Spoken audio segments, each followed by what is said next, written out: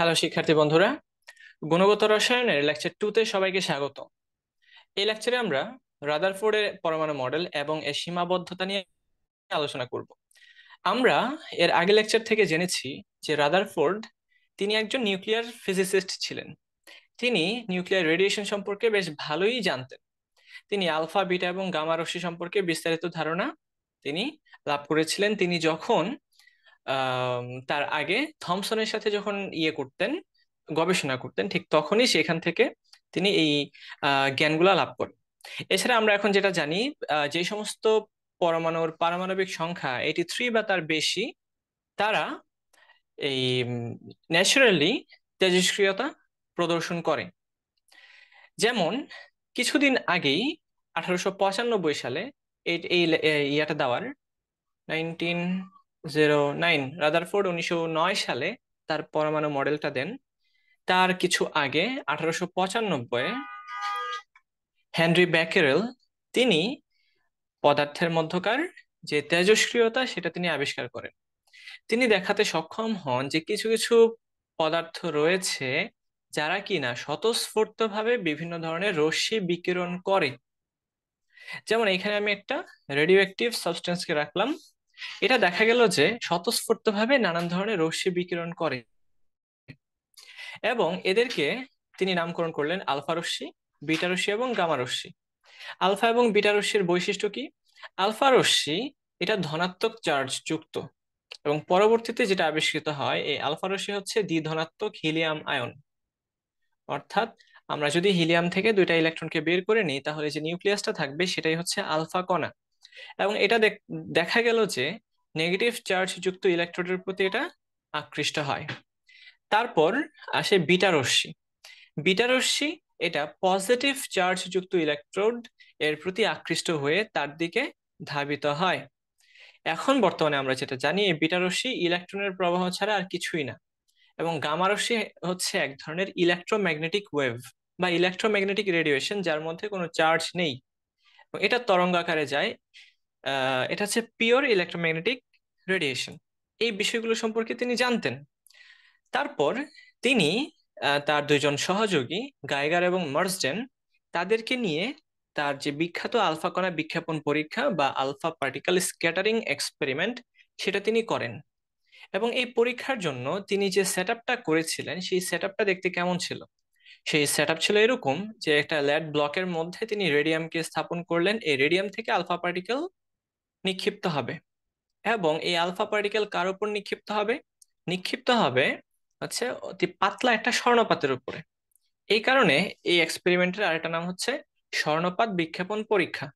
ঠিক আছে, যেহেতু এই ক্ষেত্রে স্বর্ণপাত ব্যবহার করা হয় এবং এই স্বর্ণপাতকে কেউ ভেদ করে যাবে কিনা সেটা ডিটেক্ট করার জন্য রাদারফোর্ড একটা ডিটেক্টর স্থাপন করেন, যার মধ্যে জিঙ্ক সালফাইডের আবরণী ছিল।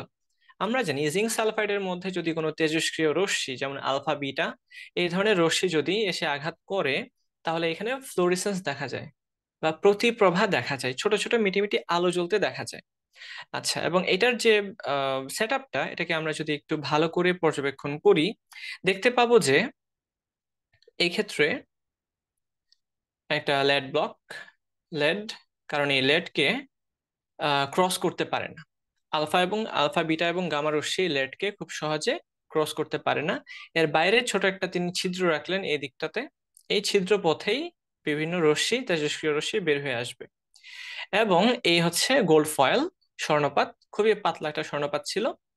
এবং এটা কি ধরনের বৈশিষ্ট্য প্রদর্শন করে সেটা আমরা দেখতে পাচ্ছি। যখন অনেকগুলো আলফা পার্টিকেল যে এর উপরে আঘাত করতেছে, তখন দেখা গেল যে অধিকাংশ আলফা পার্টিকেল একদম সরল পথে এখানে যে আঘাত করে, আর কিছু কিছু পার্টিকেল তারা জাস্ট দিক পরিবর্তন করে, আর কিছু আছে একদম বিপরীত দিকে ফিরে আসে। সেটা আমরা বিস্তারিতভাবে সামনে ডিসকাস করব।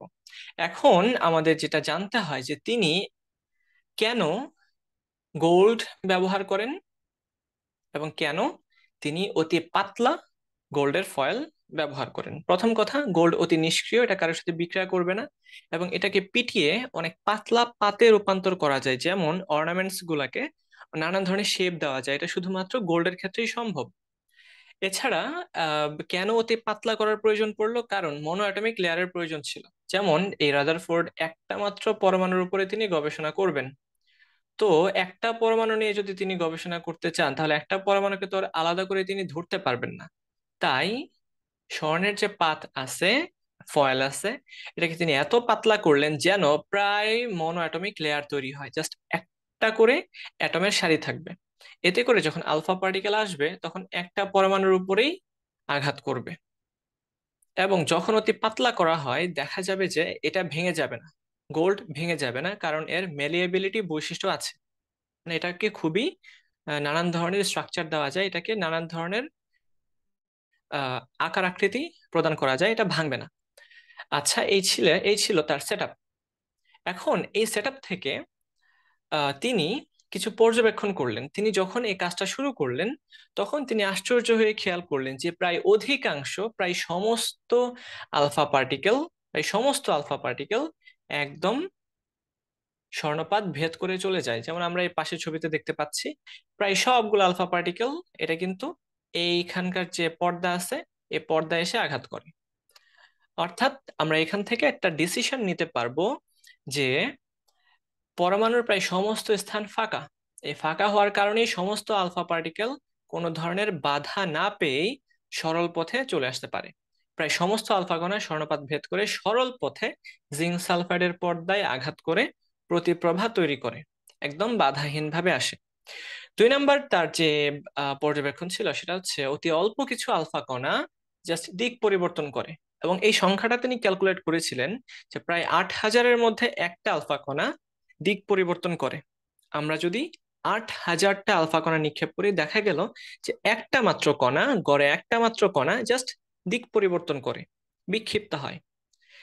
এরও কম সংখ্যক কণা, যেমন অতি অল্প সংখ্যক কণা প্রায় 20,000-এর মধ্যে একটা পুরোপুরি বিপরীত দিকে ফিরে আসে, একদম পুরোপুরি বিপরীত দিকে ফিরে আসে। এবং এটা দেখে রাদারফোর্ড অনেক বেশি আশ্চর্য হয়েছিলেন এবং তিনি বলেছিলেন কোট আনকোট, আমি প্রায় 15 ইঞ্চির একটি বলকে একটা টিস্যু পেপারের উপরে নিক্ষেপ করলাম, আর ঠিক যেন ওই বলটা আমার দিকে ফিরে আসলো।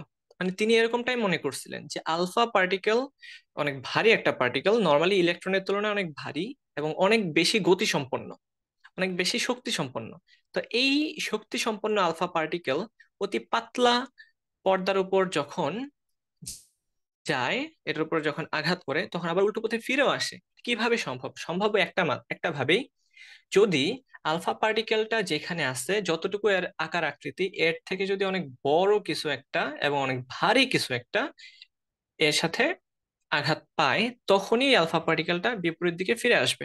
ঠিক যেমন আমরা দেয়ালের মধ্যে যখন একটা বলকে নিক্ষেপ করি দেয়ালের কিন্তু কিছুই হয় না, বল ঠিক বিপরীত দিকে ফিরে আসে। ঠিক এই ঘটনাটাই তিনি পর্যবেক্ষণ করলেন এবং পরবর্তীতে এটা থেকেই কিন্তু তিনি নিউক্লিয়াসের ধারণা পেয়েছিলেন। আমরা জানি যে গোল্ড, এটার পারমাণবিক সংখ্যা 79 এবং পারমাণবিক ভর প্রায় 200-রও বেশি, যেখানে আলফা পার্টিকেলের ভর মাত্র 4 এবং এটার পারমাণবিক সংখ্যা 2। তো এই পার্টিকেল যখন এত বড় একটা পার্টিকেলের সাথে নিউক্লিয়াসের সাথে যখন আঘাত পায় তখন দেখা গেল যে একদম মুখোমুখি আঘাতের কারণে এটা উল্টা পথে ফিরে আসে। এই যে হিলিয়াম নিউক্লিয়াস এটা একদম উল্টো পথে ফিরে আসে, যদিও সমস্ত আলফা কণা ভেদ করে চলে যায় কিন্তু 20,000-এর মধ্যে মাত্র একটা এই নিউক্লিয়াসের সাথে সংঘর্ষে লিপ্ত হয়, মুখোমুখি সংঘর্ষ, এবং পুরোপুরি বিপরীত দিকে ফিরে আসে। এখন আমরা এই পর্যবেক্ষণ থেকে কিছু সিদ্ধান্ত নিব এবং এই সিদ্ধান্তের উপর ভিত্তি করে আমরা একটা পরমাণুর মডেল দাঁড় করাবো। এবং আমরা জানি পরমাণু মডেল হচ্ছে একটা পরমাণু দেখতে কেমন, তার ডিজাইনটা কেমন, সেই ডিজাইনটা যে আহ ইয়ের মাধ্যমে একটা কি বলা যেতে পারে, কিছু উক্তির মাধ্যমে যদি প্রকাশ করতে পারি, বিভিন্ন ডিজাইনের মাধ্যমে প্রকাশ করতে পারি, সেটাকে আমরা বলি একটা মডেল, পরমাণু মডেল। এটা এই সিদ্ধান্তের উপর ভিত্তি করেই তৈরি হবে। তো প্রথম সিদ্ধান্ত কি, যেহেতু আমরা দেখলাম যে পরমাণুর মধ্য দিয়ে প্রায় সমস্ত আলফা কণা একদম বাধাহীনভাবে ভেদ করে চলে যাচ্ছে, তাই আমরা বলতে পারবো যে পরমাণুর প্রায় সবটুকু অংশই ফাঁকা। ফাঁকা না হলে কিন্তু আলফা পার্টিকেল গুলো এরকম বাধাহীনভাবে যেতে পারতো না। 2 নাম্বার সিদ্ধান্ত তিনি যেটা নিলেন যে পরমাণুর প্রায় সমস্ত ভর এবং ধনাত্মক চার্জ অতি ক্ষুদ্র স্থানে পঞ্জীভূত থাকে, এবং তিনি এই স্থানের নাম দিলেন নিউক্লিয়াস। নিউক্লিয়াস, যার কারণে তাকেই বলা হয় নিউক্লিয়াসের আবিষ্কারক। এবং এই কারণেই রাদারফোর্ডের মডেলকে নিউক্লিয়ার মডেলও বলা হয়। এখন তিনি এটা কিভাবে বললেন? কারণ অল্প সংখ্যক আলফা কণা যারা কিনা ধনাত্মক চার্জ যুক্ত, তারা দিক পরিবর্তন করে। কেন দিক পরিবর্তন করে বা বিক্ষিপ্ত হয়? এই ধনাত্মক চার্জের সাথে বিকর্ষণের কারণেই কিন্তু তারা দিক পরিবর্তন করে। এবং যেহেতু 8,000-এর মধ্যে একটা, তাই এই ধনাত্মক চার্জ অতি অল্প জায়গাতেই কি থাকবে? পঞ্জীভূত থাকবে। এবং যেহেতু পরমাণুর প্রায় সমস্ত স্থান ফাঁকা, তাহলে কি হবে? তার ভর কিছু একটা জায়গায় তো থাকতে হবে। এবং তিনি ভাবলেন যেখানেই সমস্ত ধনাত্মক চার্জ আছে, ঠিক সেইখানেই সমস্ত ভরও পঞ্জীভূত আছে। তারপর তিনি আরো যেটা খেয়াল করলেন, যেহেতু 20,000-এর মধ্যে একটি মাত্র কণা ঠিক উল্টো পথে ফিরে আসে, তাই আমরা বলতে পারবো যে ওই একটা মাত্র কণা ওই নিউক্লিয়াসের সাথে মুখোমুখি সংঘর্ষে লিপ্ত হয়। এবং সেই জায়গাটা অনেক ক্ষুদ্র, অনেক ক্ষুদ্র। তিনি যেটা বলেছিলেন যে বিশাল বড় একটা স্টেডিয়ামের মধ্যে আমরা যদি একটা মার্বেলকে রাখি স্টেডিয়ামের কেন্দ্রে, বিশাল বড় আমরা যদি একটা ফুটবল স্টেডিয়ামকে কল্পনা করি, এর মধ্যে জাস্ট একটা মার্বেল আছে, ঠিক এরকম এটাই হচ্ছে নিউক্লিয়াস। আর পুরো স্টেডিয়ামটা এটা হচ্ছে পরমাণু। ঠিক এতটাই ছোট এই নিউক্লিয়াস পুরা পরমাণুর তুলনায়। এবং পরমাণুর ব্যাস যতটুকু, তার চেয়ে 10,000 থেকে 1,00,000 ভাগের 1 ভাগ হচ্ছে নিউক্লিয়াসের ব্যাস। তাহলে নিউক্লিয়াসের ব্যাস যদি 1 মিটার হয়, তাহলে পুরা পরমাণুর ব্যাস হবে 1,00,000 মিটার। এত বড় পরমাণুটা নিউক্লিয়াসের তুলনায়। তার মানে আমরা জানি নিউক্লিয়াস খুবই ছোট। আর এখন আমরা জানি যে পরমাণুর ব্যাস হচ্ছে 1 অ্যাংস্ট্রম, প্রায় 1 অ্যাংস্ট্রম। আর নিউক্লিয়াসের ব্যাস 10⁻⁴ থেকে 10⁻⁵ অ্যাংস্ট্রম।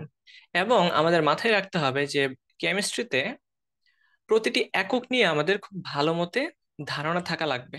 প্রচুর পরিমাণে একক নিয়ে আমরা ডিসকাস করব, এবং প্রত্যেকটা একক প্রত্যেকের সাথে কিভাবে সম্পর্কযুক্ত সেটা আমাদের জানা থাকতে হবে। যেমন 1 অ্যাংস্ট্রম সমান 10⁻⁻10 মিটার। আবার 1 মিটার যেহেতু 100 সেন্টিমিটার, তাই আমরা লিখতে পারবো 10⁻⁸ মিটার। আবার 1 মিটার, 1 পিকোমিটার সমান 10⁻⁻12 মিটার। তাহলে সেই হিসেবে বলতে পারবো যে 1 অ্যাংস্ট্রম সমান 10 স্কোয়ার বা হচ্ছে 100 পিকোমিটার। এবং আরো বলতে পারবো যে 10⁵ ফেমটোমিটার, কারণ 1 ফেমটোমিটার সমান 10⁻⁻15 মিটার। ঠিক এইভাবে আমাদের এদের মধ্যে একটা সম্পর্ক তৈরি করতে হবে।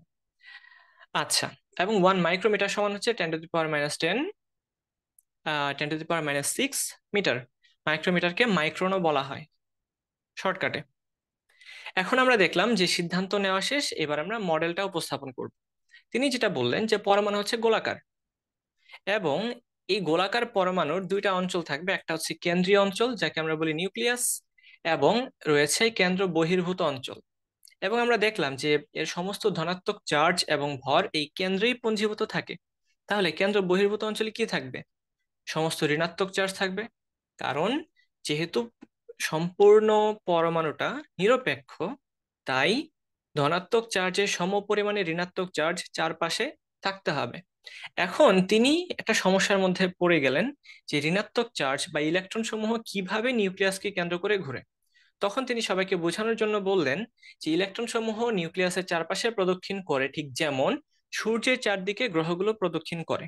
ঠিক এই কারণেই কিন্তু এই মডেলের নাম হয়ে গেছে সৌর মডেল।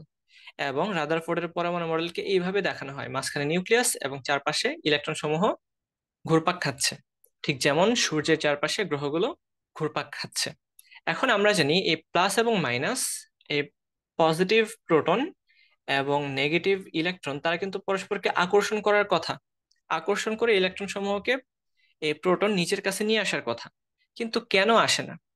ঠিক এই কারণেই আসে না যে যেহেতু ইলেকট্রন সমূহ অতি দ্রুত বেগে ঘূর্ণায়মান, অতি দ্রুত বেগে এটা ঘুরতেছে, তাই আমরা জানি ঘোরার জন্য এটা একটা কেন্দ্রমুখী বলের প্রয়োজন। এবং এই কেন্দ্রমুখী বলটাই এই প্লাস মাইনাসের আকর্ষণের সমান। যেমন কেন্দ্রমুখী বলের আমি একটা ধারণা দেই।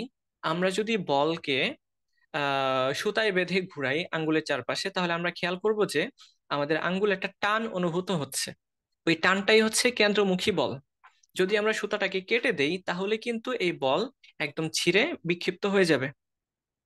তার মানে বৃত্তাকার পথে ঘোরানোর জন্য কেন্দ্রের দিকে একটা বল থাকা লাগবেই।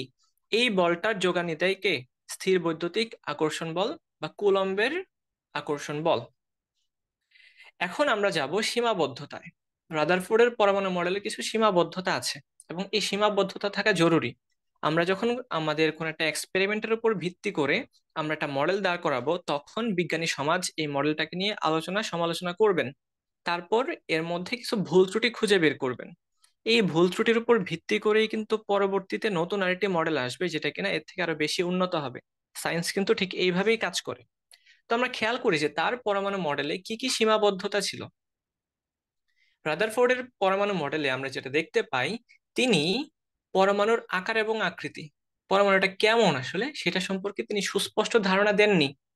তিনি জাস্ট বলছিলেন যে কেন্দ্রে থাকবে একটা নিউক্লিয়াস এবং চারপাশে ইলেকট্রন সমূহ ঘুরপাক খাবে। কিন্তু এটা কি 2 ডাইমেনশনাল নাকি 3 ডাইমেনশনাল এবং কিভাবে ইলেকট্রন গুলা ঘুরবে সেই সম্পর্কে তিনি কিন্তু কোনো ধারণাই দেননি। তিনি জাস্ট একটা আবছা ধারণা দিয়েছিলেন যে যেভাবে গ্রহগুলা প্রদক্ষিণ করে ঠিক সেইভাবেই এরা প্রদক্ষিণ করে, এর বেশি তিনি কিছু বলেননি।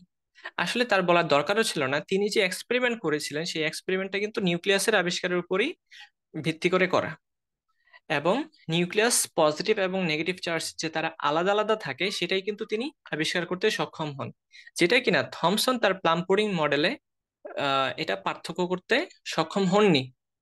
তিনি বলেছিলেন যে প্লাস মাইনাস একসাথে থাকে, ঠিক যেরকম একটা পুডিং এর মধ্যে কিশমিশ ছিটানো থাকে। কিন্তু এই রাদারফোর্ড সবার প্রথম ব্যাখ্যা করতে সক্ষম হন যে প্লাস এবং মাইনাস আলাদাভাবে থাকে, প্লাস থাকে কেন্দ্রে, মাইনাস থাকে বাইরে। এটাই ছিল তার সাফল্য। এছাড়া বাকি যেগুলো আছে সবই তার সীমাবদ্ধতা। কক্ষপথের আকার আকৃতি সম্পর্কে ধারণা দেননি। এছাড়া যদি ইলেকট্রন একাধিক থাকে, একাধিক ইলেকট্রন একটা কক্ষপথের মধ্যে কিভাবে প্রদক্ষিণ করবে বা নিউক্লিয়াসকে কিভাবে প্রদক্ষিণ করবে সেই সম্পর্কেও কিন্তু তিনি কোনো ধারণা দিতে পারেননি। অথচ একটা পরমাণুর গঠন সম্পর্কে জানার জন্য এই জিনিসগুলো জানা জরুরি ছিল, কিন্তু তিনি সবকিছু কিন্তু ব্যাখ্যা করে দিতে পারেননি। এছাড়া পরীক্ষার জন্য সবচেয়ে ইম্পর্টেন্ট যেটা, সেটা হচ্ছে ম্যাক্সওয়েলের তত্ত্বানুসারে রাদারফোর্ডের সীমাবদ্ধতা। 1864 সালে জেমস ক্লার্ক ম্যাক্সওয়েল, খুবই প্রতিভাবান একজন সায়েন্টিস্ট, তিনি আলোর বৈশিষ্ট্য ব্যাখ্যা করতে যেয়ে তিনি বলেন যে আমাদের পরিচিত যে দৃশ্যমান আলো আছে, তাছাড়া আমাদের অদৃশ্যমান আরো নানান ধরনের রেডিয়েশন আছে, এই সবাই হচ্ছে আসলে ইলেকট্রোম্যাগনেটিক ওয়েভ, তাড়িত চৌম্বক তরঙ্গ। তিনি এটাকে কিভাবে ব্যাখ্যা করেন? যখন কোন একটা চার্জ স্থির অবস্থায় থাকে, স্থির চার্জ শুধুমাত্র এর চারপাশে একটা তড়িৎ ক্ষেত্র তৈরি করে। আমরা সকলে জানি একটা চার্জের চারপাশে তড়িৎ ক্ষেত্র থাকে। তারপর যদি এই চার্জটা গতিশীল হয়, যেমন আমরা ওয়েরস্টেডের পরীক্ষা থেকে জানি, একটা তারের মধ্য দিয়ে যখন চার্জের আদান প্রদান হবে তখন চারপাশে কি হয়? চৌম্বক ক্ষেত্র তৈরি হয়। ঠিক এটাই তিনি ব্যাখ্যা করেছিলেন যে যদি এই চার্জ গতিশীল থাকে তাহলে এই ইলেকট্রিক ফিল্ডের পাশাপাশি একটা ম্যাগনেটিক ফিল্ড বা চৌম্বক ক্ষেত্র তৈরি হবে। তিনি আরেক স্টেপ সামনে যেয়ে ব্যাখ্যা করেন যে যদি এই চার্জের এই গতিশীলতা যদি পরিবর্তিত হয়, মানে এটা যদি ত্বরণে গতিশীল হয়, তাহলে দেখা যাবে যে এই যে ইলেকট্রিক এবং ম্যাগনেটিক ফিল্ডকে বি দ্বারা প্রকাশ করা হয়, এই ইলেকট্রিক এবং ম্যাগনেটিক ফিল্ডেরও পরিবর্তন হবে। আমি আবারও বলি, যদি এই বেগটা সমবেগ না হয়, যদি অসমবেগ হয়, তাহলে দেখা যাবে যে বেগ পরিবর্তনের সাথে সাথে এই ইলেকট্রিক এবং ম্যাগনেটিক ফিল্ডেরও পরিবর্তন হয়। আর এই পরিবর্তিত ইলেকট্রিক এবং ম্যাগনেটিক ফিল্ড, এটাই হচ্ছে তাড়িত চৌম্বক তরঙ্গ বা ইলেকট্রোম্যাগনেটিক ওয়েভ। এবং এই ইলেকট্রোম্যাগনেটিক ওয়েভ হচ্ছে এক ধরনের শক্তির একটা বহিঃপ্রকাশ। আমাদের দৃশ্যমান আলো এটাও কিন্তু এক ধরনের ইলেকট্রোম্যাগনেটিক ওয়েভ। এটা জাস্ট একটা তরঙ্গ, যে তরঙ্গ সঞ্চালনের জন্য কোনো মাধ্যমের প্রয়োজন হয় না। এখন এই থিওরি অনুসারে আমরা যদি রাদারফোর্ডের মডেলটাকে ব্যাখ্যা করতে চাই, খেয়াল করব যে এই যদি একটা কক্ষপথে ইলেকট্রন যদি প্রদক্ষিণ করে, তাহলে আমরা দেখতে পাচ্ছি প্রতি মুহূর্তেই ইলেকট্রন তার দিক পরিবর্তন করে। বৃত্তাকার কক্ষপথে ঘোরার জন্য অবশ্যই কাউকে দিক পরিবর্তন করতে হয় প্রতি মুহূর্তেই। তো আমরা জানি যে কোন একটা গতির দিক পরিবর্তন মানেই হচ্ছে এর বেগের পরিবর্তন হওয়া। বেগ যেহেতু একটা ভেক্টর রাশি, তাই দিক পরিবর্তন হলেও ওই রাশির পরিবর্তন হয়। দ্যাট মিনস ইলেকট্রন নামক যে চার্জ আছে, এটা প্রতি মুহূর্তেই দিক পরিবর্তন করে, অর্থাৎ ইলেকট্রন হচ্ছে একটা তাড়িত চার্জ, এর মধ্যে ত্বরণ আছে। যেহেতু ত্বরণ আছে, তাহলে ত্বরণ থাকলে কি ঘটনা ঘটার কথা? যদি কোনো চার্জের মধ্যে ত্বরণ থাকে তখন দেখা যাবে যে এই চার্জটা প্রতি মুহূর্তেই শক্তি বিকিরণ করবে, প্রতি মুহূর্তে একদম কন্টিনিউয়াসলি, নিরবচ্ছিন্নভাবে। নিরবচ্ছিন্নভাবে কি করার কথা? নিরবচ্ছিন্নভাবে শক্তি বিকিরণ করার কথা।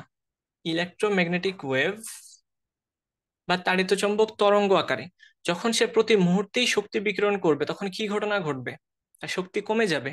এখন শক্তি কমে গেলে আগে যে গতিবেগ নিয়ে সে দৌড়াইতে পারতো, যেমন তার গতি শক্তি যদি 12 mv² হয়, তার মানে আগে বেশি শক্তি ছিল তাই বেশি বেগ নিয়ে দৌড়াইতে পারতো। এখন শক্তি যদি কমে যায় তাহলে তার বেগের মানটাও কিন্তু কমে যাবে। তো বেগ কমে গেলে আস্তে আস্তে এমন দেখা যাবে যে তার কক্ষপথ ছোট হতে হতে হতে হতে কোথায় আসবে? একদম নিউক্লিয়াসে এসে পতিত হবে। তার মানে এই ইয়ের তথ্যানুসারে, ম্যাক্সওয়েলের তত্ত্বানুসারে রাদারফোর্ডের পরমাণু মডেলের কোনো অস্তিত্বই থাকে না, অর্থাৎ পরমাণুটা স্টেবল হয় না। দেখা যায় যে ইলেকট্রনটা নিউক্লিয়াসে এসে পতিত হয়। তো পরীক্ষা এটা কিন্তু খুব ইম্পর্টেন্ট। পরীক্ষাটা আসে যে রাদারফোর্ডের পরমাণু মডেলের সীমাবদ্ধতা আলোচনা করো, ইলেক ইয়ের যে ইলেকট্রোম্যাগনেটিক থিওরি ম্যাক্সওয়েলের, সেটা অনুসারে, ম্যাক্সওয়েলের তাড়িত চৌম্বক তত্ত্বানুসারে এটাকে ব্যাখ্যা করতে বলা হয়। তবে বর্তমানে আমরা জানি যে ম্যাক্সওয়েলের তাড়িত চৌম্বক তরঙ্গ তত্ত্ব এটা কিন্তু কিছুটা ত্রুটিপূর্ণ, যে শক্তি কখনোই এরকম নিরবচ্ছিন্নভাবে ইয়ে হয় না, নির্গত হয় না বা শোষিত হয় না। শক্তি শোষিত বা নির্গত হয় কোয়ান্টাম, কোয়ান্টাম আকারে।